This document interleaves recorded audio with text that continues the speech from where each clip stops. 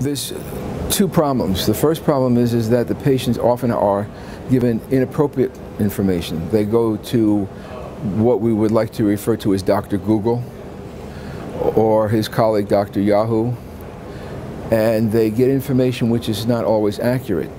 They'll look at web pages or support groups that are sometimes giving misinformation, and the patients will demand treatment that is inappropriate.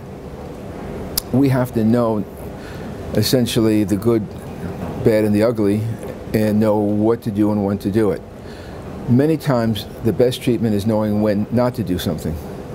Many times we'll see patients who are over-treated, over-medicated, and sometimes just removing medications is all that it takes, or recognizing a form of treatment that we can reverse can be sometimes the best thing that we can do. The fact is that we need to be good diagnosticians. We have to know how to listen to our patients. We need to know how to not only listen to the patient, but hear what they're saying.